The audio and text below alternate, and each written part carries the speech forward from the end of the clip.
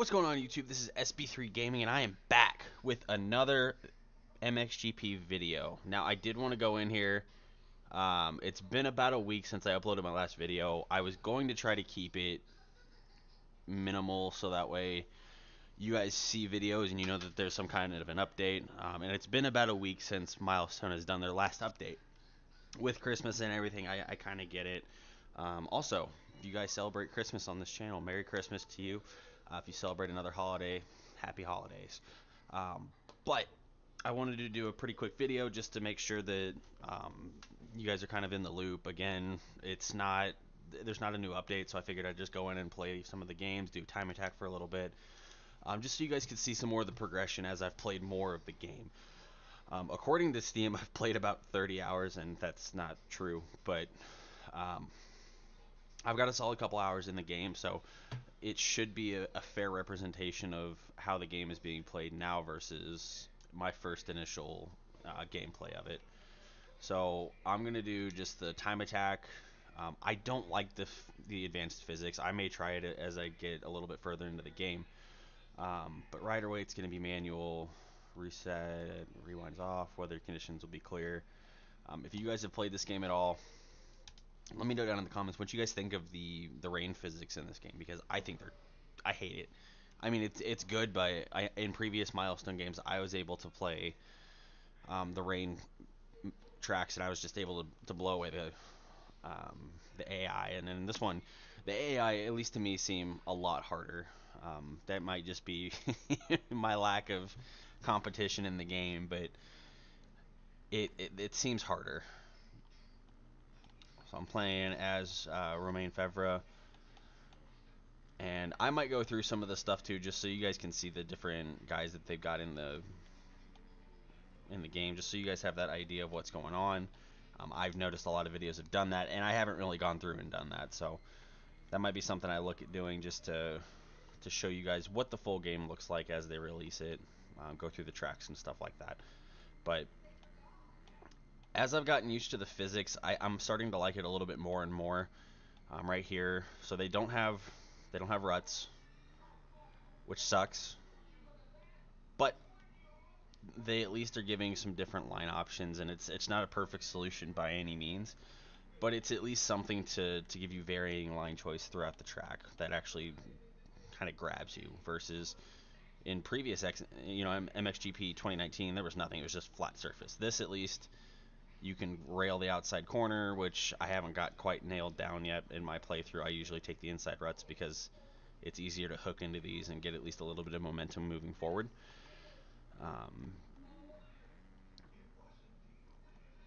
And then trying to do the outside ruts, I get some of them, but some of the other ones I don't do as well. I hit the berm a little too hard and I end up going over the berm, so that's something I can't hit it with speed like I could in the previous game. Still that wall issue, which I'm pretty sure the people at Milestone are on holiday, and I think I saw on the news the other day that they had some rising cases with COVID, so I don't know if they're going to be going into another lockdown or what's going to happen, but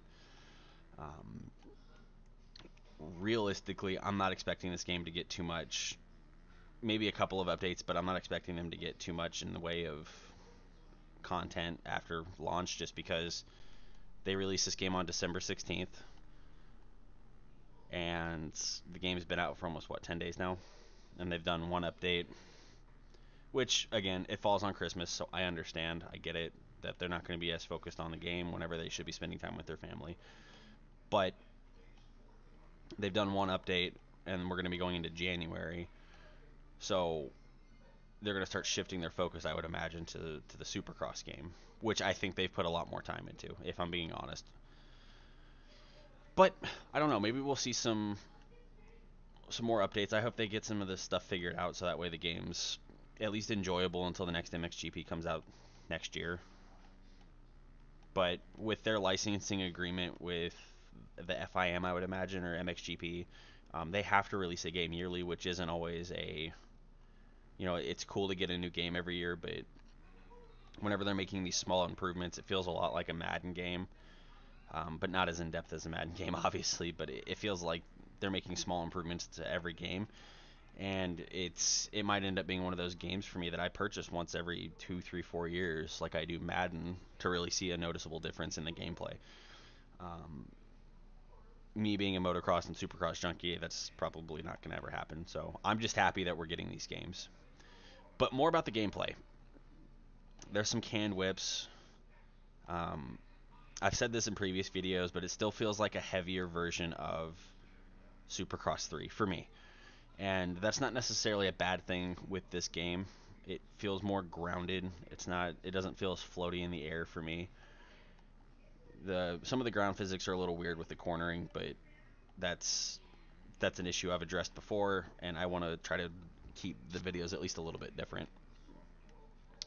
I will say, out of all the MXGP games, non-modded, so the stock versions of these first-person cameras that they've got in these games, this is my favorite.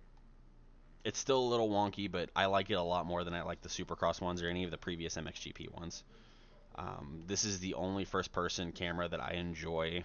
I still like the MX versus ATV all-out one better, just because there's the customization that you can do with it.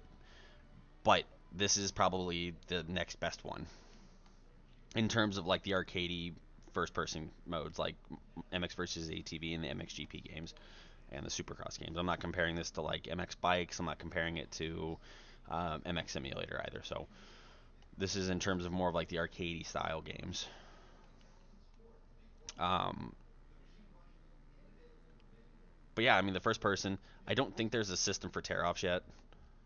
I haven't seen one at least. No, there's not. So they're either auto or they just don't do it, which I think is a bummer because I like having that ability to do it, even if it is more aesthetic than anything.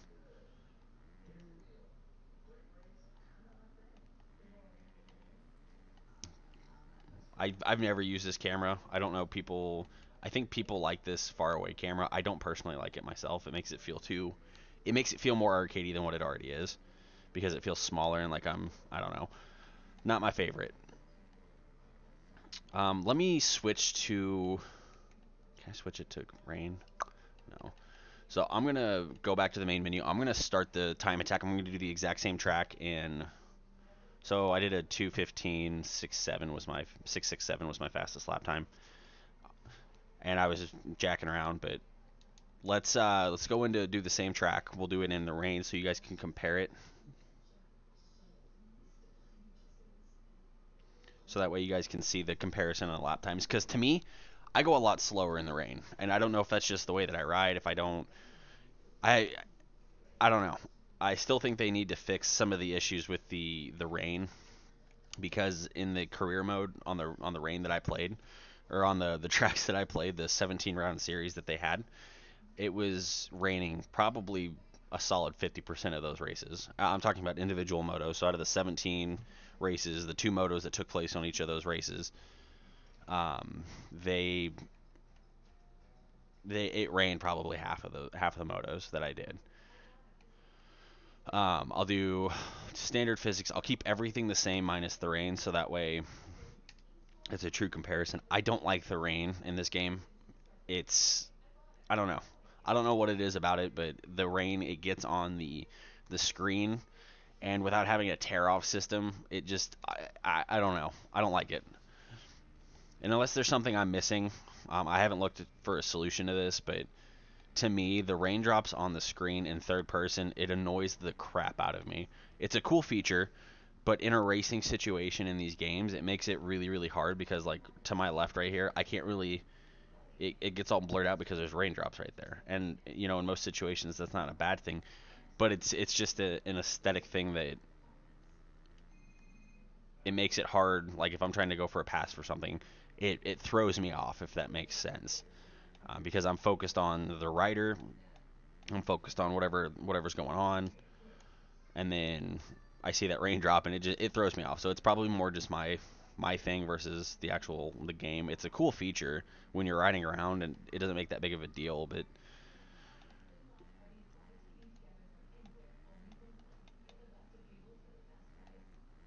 it's I don't know.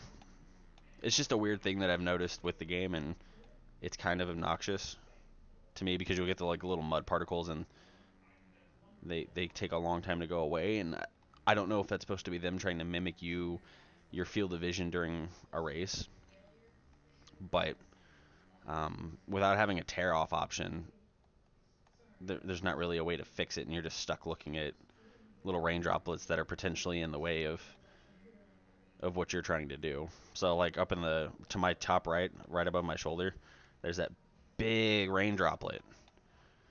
And it's not that big of a deal, but whenever, like the way I race these games, I'm focusing on the rider that's in front of me, and if that rider is in that blop, I don't know, it just weirds me out.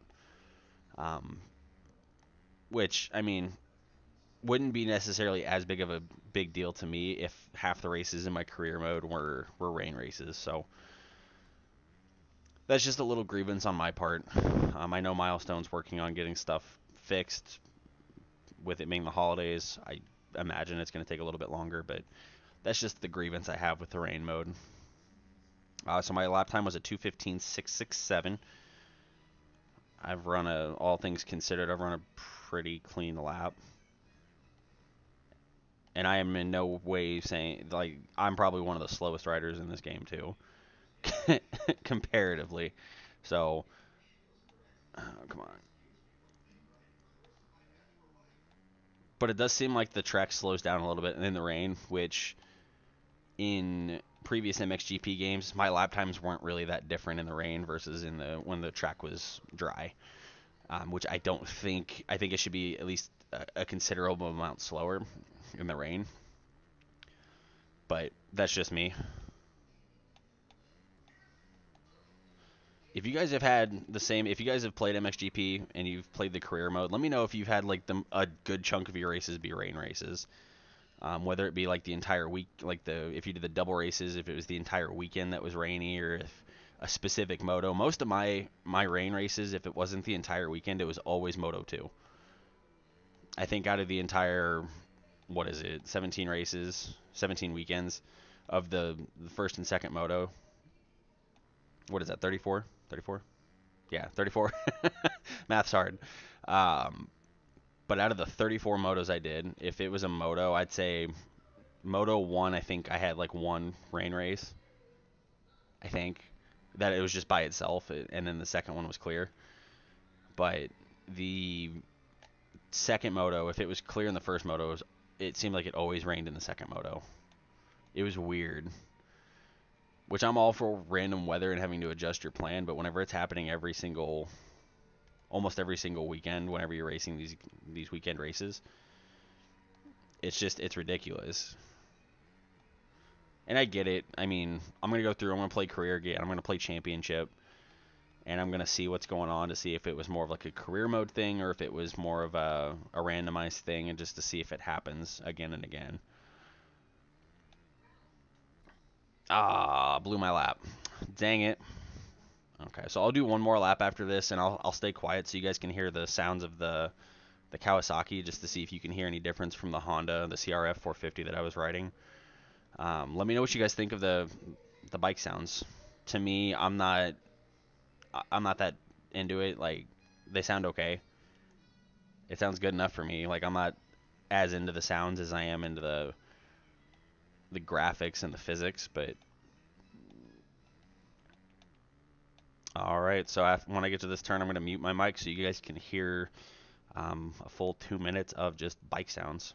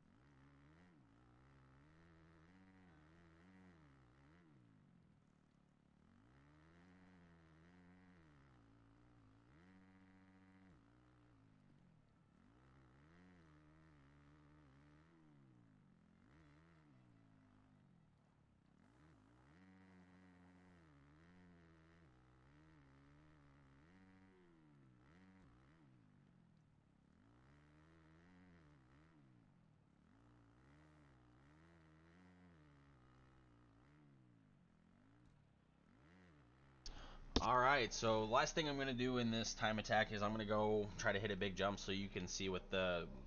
and go into photo mode. Whoa! So you can see in photo mode what the whips actually look like.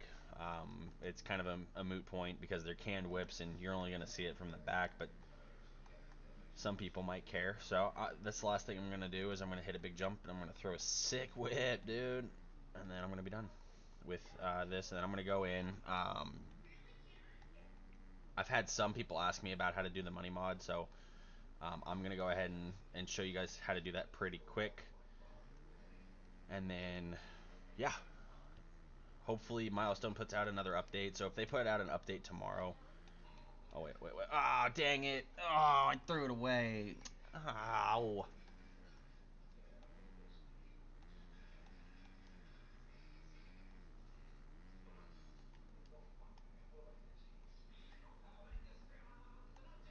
Dang it. I'm so upset with myself. I also have a bad habit in this game of going to hit the inside rut. I'm going to call it the inside berm, not the inside rut, because it's not really a rut. Okay.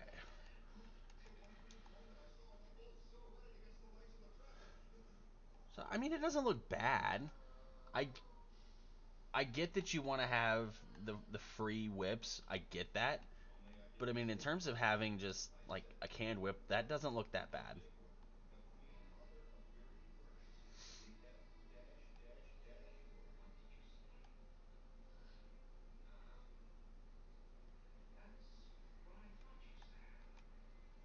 I mean, it does a pretty good job. I mean, in terms of canned whips, and it probably helps them that they can do it that way. But it doesn't look that bad.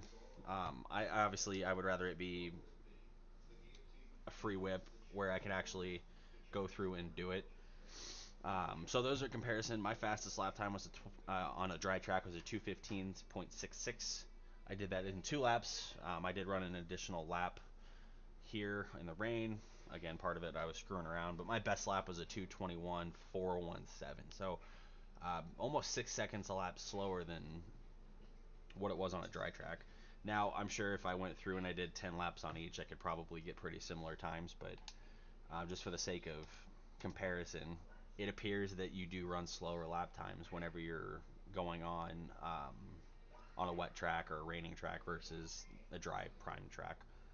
Um, yeah, so what I'll do really quick too before I go into the money mod is just kind of go through and show you guys some of the at least the MXGP riders. If you want to see the MX2 riders, I can go through and do that, but um, I'll go ahead and show you guys the riders just so you can see who's all in the game because I've had people um, wondering who all was in here. So I'll start off with Romain Febvre. He is riding his Monster Energy Kawasaki, and he's wearing his new Alpine Stars gear, and he's running the number 3, which last year he was running the number 461. He's got Showa suspension, Dunlop tires, and then I think he runs Pro Circuit on the exhaust. You got Jeremy Seawer. He's again in Alpine Stars. He's on Monster Energy Yamaha. Running the number 91. I think he was on Monster Energy Yamaha last year too. And then you got Arminis Jessiconis, the number 27. He's on Rockstar Energy Husqvarna. I know he had a really big crash during this last MXGP season. I don't know if he's okay. I think there was talks early if he didn't have any feeling in his legs. I haven't followed up on what's going on there, so I can definitely check into that just to kind of do some follow up on that. Paul's Jonas, the number 41. He's on Rockstar Energy Husqvarna in this game, and if I remember correctly, he actually is on the factory, the standing construct gas machine for next season. Glenn Coldenhoff, he recently announced that he was going to Monster Energy Yamaha, but here he's on the standing construct gas. Jorge Prado, number 61. They have him in the MXGP glass on the Red Bull KTM. Ivo Monticelli, he's the other rider on the standing construct gas. Jeremy Van Horbeek, number 89. He was on the factory HRC Honda last year, and I guess he's on. I don't know if this is a separate team or if they just moved over to have Mitch Evans on there. Evan G. Bobrashev, if I pronounced his first name wrong, I apologize. He's on the Husqvarna, which, to my knowledge, he always rode the Honda, and then I think he was on Kawasaki for a couple years, but he's on Husqvarna this year. I don't know what bike he's going to be on next year, but I mean, everything looks pretty cool. I don't follow the MXGP series super closely, so if there are any issues with the gear or the bike or anything like that, let me know down in the comments so I can make a comparison video so you guys can actually see what's going on. You got Mitch Evans. He's the number 43 HRC Honda. If you do, there's a specific mod out there too with I think it's Leone 291 that if you want to have Ken Roxon in the game, you can go through his YouTube channel and you can download the mod and it takes over Mitchell Evans and it pulls up, it gives him the Fox gear, the number 94, all that cool stuff. So that's an option with the modding. I haven't seen anything else with PAPE 2021. Again, with the holidays around, I didn't expect to see too much right off the bat. You got Alessandro Lupino. He's on the Geben Van Roy Yamaha racing team. Number 77. I believe he was on a Kawasaki the previous year, or like the year before 2020, so 2019. You got Benoit Paturel, number 6 on that Honda. Got Kevin Strybos on a Suzuki. I didn't think he raced this 2020. I didn't think Suzuki had any bikes in there, so again, I didn't follow it too closely, but I don't remember seeing Kevin Strybos in the track on the during the season of 2020, but I could be wrong. Thomas Covington, number 64. He's on the other rider on the Gavin Van Roy Yamaha racing team. Anton Cole, the G. That looks like a G. It's not a C. He's on the, what is that, the 287. He's on the JWR Racing. I believe that's a Honda. Sean Simpson is on his own team. He's the SS24 KTM, and he's riding FXR gear. Calvin Valandrin, another rider on the Geben Van Roy Yamaha Racing Team.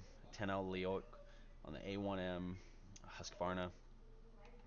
Jose Butron, I don't know.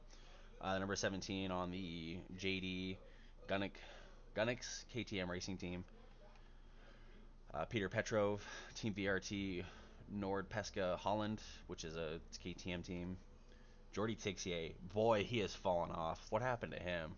I remember, I think he won the MX2 championship a couple years back, and then since he's been up in the MXGP team, I just haven't heard really anything with him. So hopefully he's able to turn it around. Henry Jacoby's on Yamaha SM Action, MC Miglory. He's on the number 29. Adam Sterry is the Hitachi KTM fueled by Milwaukee. He's number 811. Iker Laraganga Olano is an MGR motocross team. It's a KTM. Valentin Guillot, Honda SR Moto Blaus. You got Michel Cervellin. He's on the SDM course Yamaha on the number 747. Tom Koch is KTM Star Holes Racing Team. Arnaud Tonis. Dang, why is he all the way down to the bottom? Dang, okay. Arnaud Tonis, he's on the Monster Energy Factory Yamaha. He's on the team with Gautier Paulin. Did I not say him? Oh, shoot. I missed a couple riders. Hold on. I'll go, I'll go back up to the top. I thought it went all the way through. Missed the big riders, so Jeffrey Hurlings on the Red Bull KTM Factory Racing. Antonio Cairoli on the 222. Again, Red Bull Factory. He's actually set him and Jorge Prado. I didn't know this until earlier this year, but him and Jeffrey Hurlings are technically on separate teams. I think Antonio Cairoli's on it breaks down a little bit different, so it's like to Carly, I think, and that just blew my mind because I heard that the Red Bull KTM guys they signed to, or him and Cairoli and Prado both signed to Thor and City and all that stuff with the gear, and then Jeffrey Hurley came out in Alpine Stars, and I was like, what the heck? I thought they signed with Thor, and I guess Jeffrey Hurlings and Tom Vial in the MX2 class they run technically they're technically different teams, so I didn't know that, but you got the number 25 of Clement de Sal. He retired at the end of this season, so they'll have one additional spot with next to Romain Fevre. I don't know. I haven't looked into the MXGP silly season, so we'll have to see what's going on there. Who fills that second spot? I got the back-to-back 4-time defending champion Tim Geiser on the HRC Honda 243. Got Brian Bogers on the Marchetti Racing Team KTM, the number 189, right? Yeah. And you got Gautier Paulin. He's the second rider this season that with Clement Desal that he retired. They retired at the end of the season. I think Clement's was planned a little bit, like it was obviously in the middle of the season, but I think Gautier Paulin announced his retirement at the end of the season too. But he's the other rider on the MXGP Monster Energy Yamaha team. If you guys would like me to, I can go through the MX2 class. I'm not going to do it today, but if you guys would like me to, I can. Just let me know down in the comments and I can go through and look at that. But last thing I'm going to show you guys is I'm going to show you how to install the money mod. So that way you guys can see how it works, what it does. So if you guys have seen right here, so if you look at my account, the price, it's, what is it, 20,000 credits, and you see my account, I've got, I think it's a little under 1 billion credits. So the way that you do that is, let me see, so you have to download this thing called Cheat Engine, and the way you do that is I googled Cheat Engine and I downloaded it. What you'll do from here is you'll go through, you'll select your game, so obviously you want MXGP 6, you'll click open, load the associate table, MXGP6-164 shipping.ct, you click yes, and then what you'll do here, I haven't messed around with it enough to see if I can change certain other things. I specifically use it for adding money, so that way I don't have to grind through, and from what I've heard, the grind to get money in this game is god awful. So if you're on PC, look into getting this so that way you guys can stop the grind and actually play the the game you want to play. But basically what you'll do is you'll copy this number down. So it's 998078099, and for you guys, whatever number you have, if it's 1,000, you would put 1,000. So whatever this number is in your account balance, you put that in the right here where it says hex. You don't check anything, but you put that number in there. So I'll do it again just so you guys can see it. So my number right here, so I put 998078099. That's the amount that you're looking for. Then you hit first scan. So because I've done this before, it's probably not doing it, but you'll usually have a bunch of different numbers, and you have to narrow that down. So what you'll do is you'll go back into the game, you'll purchase something. I usually buy gear or something cheap, especially starting out. So let's say you went in here, goggles I think are the cheapest thing, but you want to go in and you'll purchase goggles. Oh, excuse me. You'll purchase goggles or something you haven't purchased. And let's see if there are any goggles I haven't bought. I think I bought all the goggles, but you'll buy the goggles. Let's say you buy them and you go boom. Okay, I got them. They were $1,000, and I now have 1,000 credits left over. You'll exit this number out. You'll put the new number in. You'll hit next scan. From there, you should get it down to where it's narrowed down to 1. So you'll double click this, and you'll adjust it to 999,999,999, and then you hit OK. And you go back into the game, and what I had to do to get this to work is I had to go back out, and then I went back into some different thing, and you should see right here, it went back up to basically 1 billion. But again, so what you'll do with that, just to make sure you're doing it correctly, is you'll hit first scan after you put the initial number that's in there, whatever that number is. I think when I started out, mine was like 5,000. I went in and bought a pair of goggles. It went down to like whatever it was, let's say 1,000. Go back into the thing, into the cheat engine. You put 1,000. You hit next scan, and then whatever that number is, it should get down to 1. You click it, double click that value, and then you adjust it to whatever you need it to be. If you guys would like me to do a more in-depth, I can scrap this my save file just so you guys can see how it's actually done. I don't know if this part has anything to do with anything. I always click yes just so it saves it. But that's how you do the cheat engine mod. So if you're looking to get unlimited money, essentially, then that's what you do to get it done. But yeah, that's all I got for this video. In lieu of MXGP not having an update for Christmas or Milestone not pushing one out. If you guys would like to see any other mods on how to do specific mods or how to install mods, what to do, things like that, let me know down in the comments and I'll definitely get one published so you guys can have a visual aid. I know when I first started doing these videos, I was very confused on how to do it, and after doing it for a couple of times, you start to understand how it's supposed to work, what you're supposed to do, and stuff like that. So if you guys want to see a step-by-step video on how to install specific mods, let me know down in the comments and I'll get it taken care of for you. Other than that, I'm going to be on the lookout for more updates from MXGP. If I get access to anything, whether it be a Supercross 4 build from Milestone, I've asked them about it. I haven't gotten any word back on whether or not I'm going to or not, but if I do, I'll make sure to get something posted up as quick as I can.